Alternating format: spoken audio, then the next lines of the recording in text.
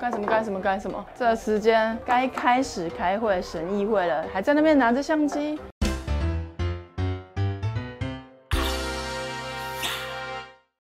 嘿，我芊芊呐，爱记起赞、搁起订阅、起刷介绍给你所有的朋友哦。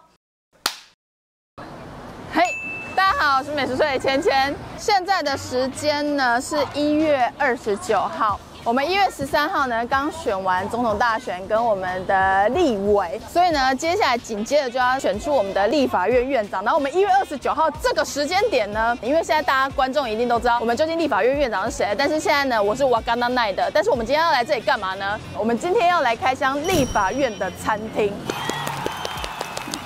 我现在其实蛮紧张的，因为呢这一间康园餐厅之前是可以直接进来的，但是呢它现在的管制有比较严谨，所以如果你要预约这间餐厅的时候呢，你一定要先预定，你不能直接走了就进来了。所以这应该算是全台湾算是还蛮安全的一间餐厅吧，因为外面还有警卫。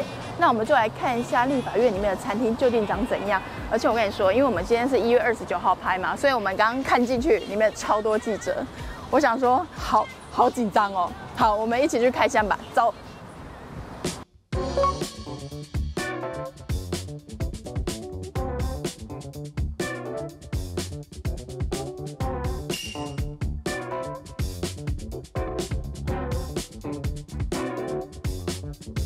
干什么东西啊？这时间，哎呦，好紧张。天天公司。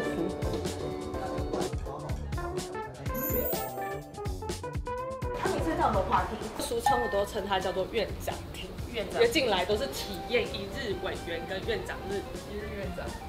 好，那我想问一下，如果在这边吃饭，通常会有一个服务生在旁边吗？还是都会有，都会有。我现在第一次进来，有一种很隆重的感觉，不知道为什么。而且我们桌子的部分它是有电子视传板，它会稍轻推，它就会慢慢的微转，自己动。包厢一般是有低消，那它的低消是多少？这桌的话比较可能最少是12800加成起跳，所以这边6日其实也是可以进来的。可以的，几乎每天都是客满。哇，每天都是客满。那这桌的话是适合大概15、16位的聚餐。那像靠窗这边的话，像有时候团体或尾牙期间，大家想要摸场，我们可以打一个长条桌。哇，尾牙办在这里面，感觉好紧张哦。哎，我们尾牙如果办在这，大家 OK 吗？那你们用餐时间限制吗？中午的话，我们包厢是11点半到2点。那晚上的部分呢，我们是5点半到9点。5点半到9点。所以这边的工作人员如果要吃饭，其实都会来，也有会来这里买的。便当的部分是针对院内的服务，就是周一到周五，就是只有中午的服务，晚上就没有了。我觉得这样很棒哎，因为你如果来这边工作，感觉进来难度有点高。但如果你来这边工作，然后你中午吃的便当，它价格其实我刚刚看是70到80块，而且是主厨师做的便当。哇，现在考试可能也没有办法了，毕竟本人就是。你说这边？在这边拍全家福，这是可以敲的吗？可以。这边是如果来这边用完餐之后，就可以来这边拍全家福，然后拍打卡的照片。大家请务必一定要来拍，因为我觉得算是很特别的一个背景。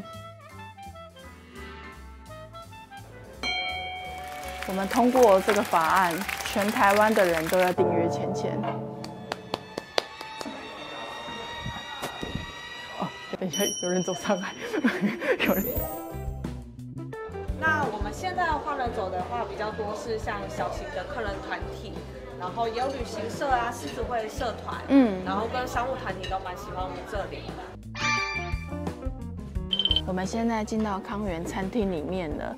我们刚刚就是你知道，一直走，通通都是记者。就是它这边是到点的，就是你要预约之后，你一到你就要直接右转到康园。它这边总共有3个楼层，1楼是咖啡，然后2楼就是康园餐厅，3楼其实也是康园餐厅，但里面都是包厢。因为我们现在这个时间呢，就是刚好他们比较忙碌的时候，而且我们刚刚还有看到现在的那个正副院长，就是他们刚刚在接受采访，所以楼上据说现在是包厢是全部订满的，所以我们就坐在他的2楼的座位。2楼的座位，它其实这边还可以看得到他们的员工餐，而且我刚刚看到70块跟80块，感觉还不错。因为我们刚刚上来的时候，其实看到还蛮多人拿着便当，所以就是其实还是蛮多员工在里面用餐的。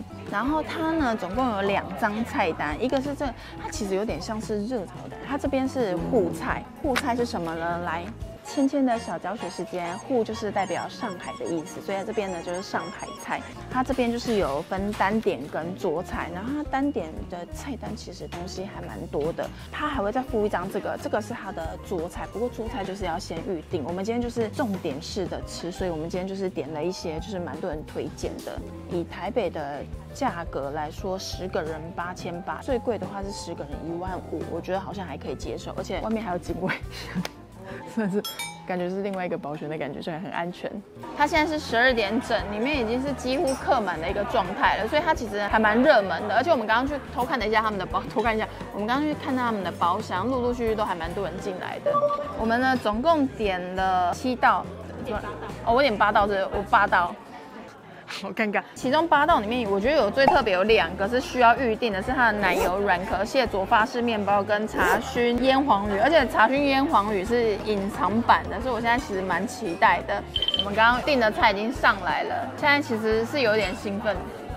给大家看一下，这个呢是黄金泡菜，就是我在看评价的时候，超多人说一定要买他们黄金泡菜当伴手礼，所以呢，我们就来吃吃看。它的黄金泡菜颜色其实还蛮橘的，就其实有点接近那个韩式泡菜，因为通常黄金泡菜不是都比较偏黄色嘛，就它颜色其实蛮深的。它的黄金泡菜啊，跟我们平常吃起来，它的口味上其实重蛮多的。然后我觉得它的豆腐乳那种发酵香气很够，辣度其实比我们平常吃稍微比较偏高一点。所以你本身如果吃小辣的话，就可以吃到。但微辣对你来说可能会有点辣。不过我觉得它咬起来很脆口，还蛮清爽的，很开胃耶。我来吃吃看软壳蟹，咖喱奶油软壳蟹佐法式吐司，它这样子一份呢是只能点10人份的。我们来吃看它的味道。不过它这个为什么是法式吐司？法式面包，来吃吃看。它的软壳蟹真的是它的吃法这样，软壳蟹放在上面之后淋酱，这样就完成了我们的法式吐司佐软壳蟹。法式面包佐软壳蟹。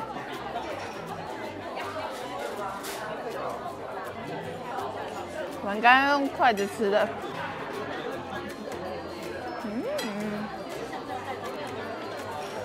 我觉得这一道吃起来口感其实还蛮好的，因为它的咖喱奶油啊，奶味够，然后还带有那个辣味，再配上软壳蟹它的鲜味跟它咬起来口感很刚好，我觉得吃起来感觉还不错。但它配法式面包，我个人会比较想要配饭，不知道为什么，因为它的法式面包其实有点偏软，然后咬起来的时候你会觉得有点口感上就对我个人来说就比较没有那么适合。可是那个酱跟它的那个软壳蟹我很喜欢，顺便来配，它应该要配这个，安内加丢啦。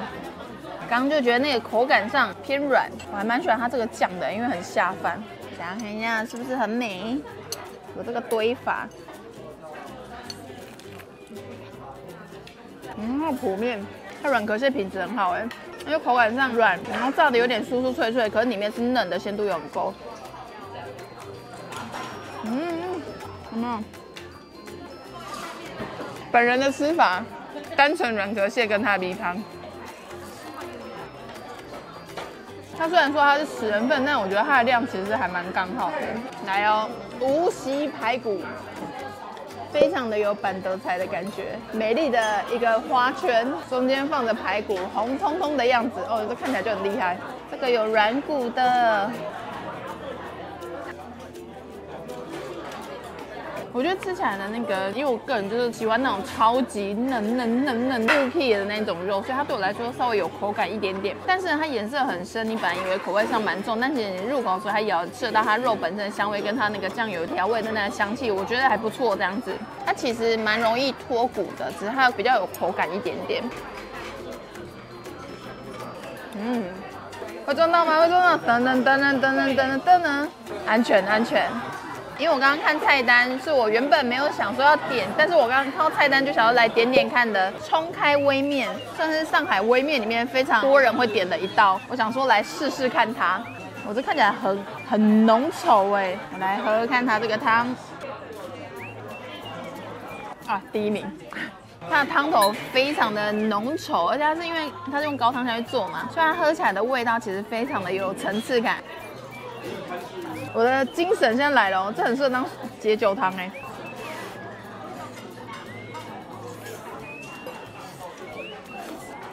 这一道来我觉得可以点，因为它煮比较久嘛，虽然说软，但它不至于到那种烂的程度，然后再配上这个汤头非常的浓稠，我就觉得有种在吃那种台式拉面的感觉，不知道为何。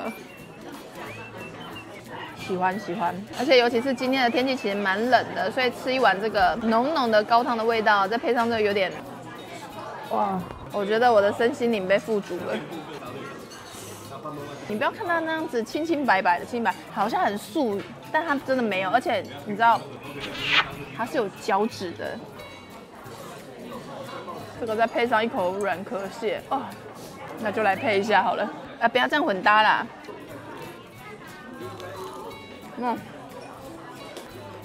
但它汤匙怎么这么大一个啊？这不是个人份吗？我以为要点，知不知道？大家这道要点。下一道这个看起来也很厉害哦，竹香东坡肉。我整个精神都来了，果然哎呦，打开我们的烧饼，放进我们的东坡肉，而且它旁边还有附 NC， 我觉得相当的好。如果你期待我接哈豆的，我现在长大了，不会这样子接话。再加上我们的蒜苗，哎呦，葱苗吧，我们的挂包就此产生，美丽吧？说多美就有多美，就给你看这个，哎呀，我们来吃看它味道。把它塞进去，它吐舌头了。一直流鼻涕，肥肉真的是完美。我刚刚在想说它的颜色这么深，我本来以为会很咸，结果没有，它就是看起来浓，但是呢吃起来是那种有点甘甜、甘丁的感觉，非常优秀哎。然后烧饼它其实有点不太像烧饼哎，它比较像是挂包，然后外面有放那个白芝麻，因为我本来以为它是像烧饼酥酥脆脆的，但它就是面包的感觉。这个可以，我觉得可能是它自己的调味的关系，因为上海菜大家印象不是都口味上都很重吗？但它这个是重，但又不会让你觉得吃了几口就会非常腻口，然后很需要配个烈酒之类的。花椒烧蛋，里面是半熟的，我刚戳下去，我感受到了哦。你看有没有？怎么这个感觉它这个很厉害耶！你看这个皮，看得很明显是酥的哦，可是它里面是半熟的哎。我是很想个人吃这一整盘啦。我觉得你们吃太多蛋不好，我就你看这个有没有？哎呦！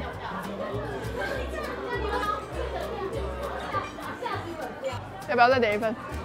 因为有些人可能会很怕花椒味，但是呢，它的花椒味就是有点像单纯花椒有提香，所以它整个吃起来其实非常的刷脆。哎呦！火候控制得很好。如果是我个人的口味，我会希望它那个花椒味再重一点。但是如果你本身是怕花椒，就只是想要提香的话，就可以试它。亲故，他们是朋友。在这么正式的场合给那张乱搭，这完美组合吧？早餐没有啦，没有早餐组合，是他吃面包。大家没事不要加，真的吃起来就有早餐感了。后面是在尾牙吗？还是部门聚会？恭喜发财！但我的第一名还是微面，我觉得这蛮好吃的，大家可以点一下。那我接下来是汤了，来了，它叫做蒜头蛤蜊鸡汤，我们来喝喝看它的味道。我那一捞就直接先把鸡腿捞走了。长辈会喜欢的味道。等下我没有在暗示什么。就是它的汤头是清，然后我觉得算是蛮厚实的，可是又不会让你觉得很重口味，而且它里面还带有一点蛤蜊的鲜味在里面，跟蒜头融合的刚刚好，喝起来其实有一种蛮补的感觉。这个鸡腿，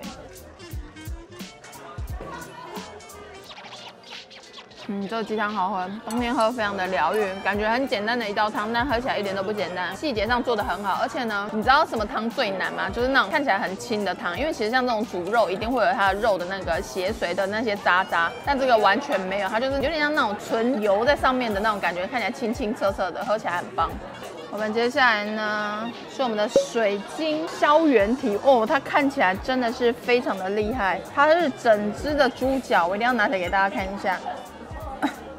好臭，这很实在耶。这个我先跟你说，我现在只能再撑15秒。还好我本来其实没有特别想说要点这一道，但是因为我想说它名字听起来很稀花，因为又水晶又消元甜，殊不知哦，它整个送上来不得了。而且你看这个皮剥一下它就掉下来了呢。然后再淋上一点姜丝跟它的盐水，再加上一点点这个。哇哦！我觉得主攻皮的部分，因为我这个人就是你知道，猪脚最喜欢吃的就是皮了，很美呢。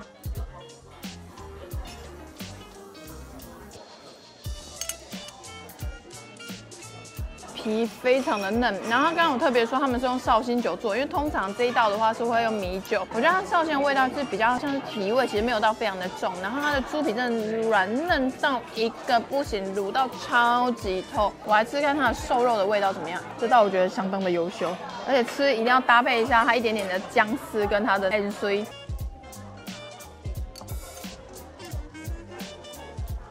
我心中已有了答案了，我觉得我的前3名出来了。你知道我刚吃的那块瘦肉，它嫩到一个不行，再配上它的汁，纯元皇后是，对，怎么会想到厚实的那个味道，然后配上一点，你知道，那吃几口你又不会觉得油腻感非常的重哦。你们快吃这个，真的很好吃哎！所以它把它的那个本身猪脚的那种甘甜味给带出来，再配上哦有这个，怎么会这样子呢？要点，它的绍兴味其实蛮淡的，因为我本来在期待会很重，它就是摸了我一下之后它就退后了啊。可是我觉得这样也好，因为配上一点姜丝，姜丝反而是最抢味的，合在一起，那个椒哦。好，我接下来要来吃鱼了。我们的茶熏黄鱼，哎呦，你看这个很好剥开耶，你看这个鱼肉，随便脱一下衣服就下来了。因为它刚上来的时候呢，姑姑就说它的那个味道非常的重，因为我眼睛就是一直盯着我的消元体看，我完全没有注意它的香味，就我刚刚一捞端罐，那个熏味整个香到一个不行。熏30分钟的鱼哦，不得了！来，我们的美人鱼，美人鱼配我刚刚好。我突然想到，我就忘记我前阵子看了一部是有点像社会实验的，一群年轻人，他们就一起到一个表哥，一个男啊，但我应该是小美人鱼那一款的啦。这故事要多长、多无聊、多废。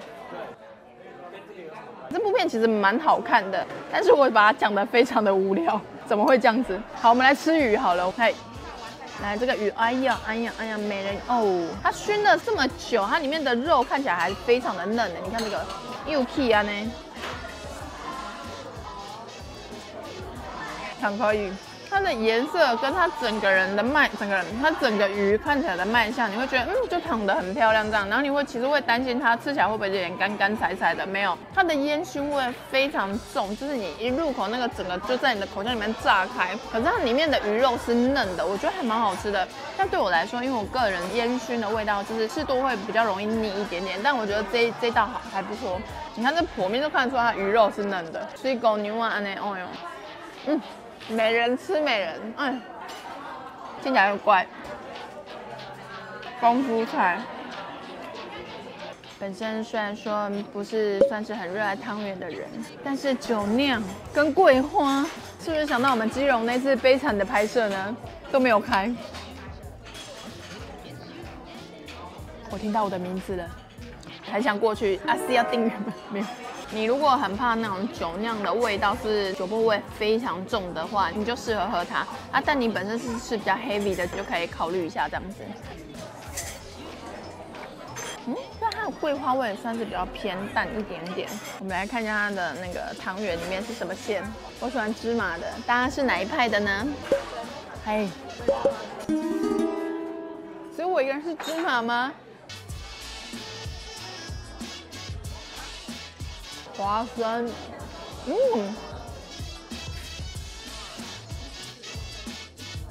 ，2颗都是花生。我觉得以酒酿汤圆来说，它整体的口味其实算比较偏清爽一点，所以呢，我就看个人口味。如果你本身吃酒酿汤圆是喜欢很重的话，这道你就可以想一下啊。如果你是比较怕酒酿的味道，就可以试试看。不过它桂花味没有到很重，就蛮淡的，就是我觉得看个人。既然没有人要吃原蹄，那我可以的。他应该没有想到会有人这样子整个吃，大家不要学我，知不知道？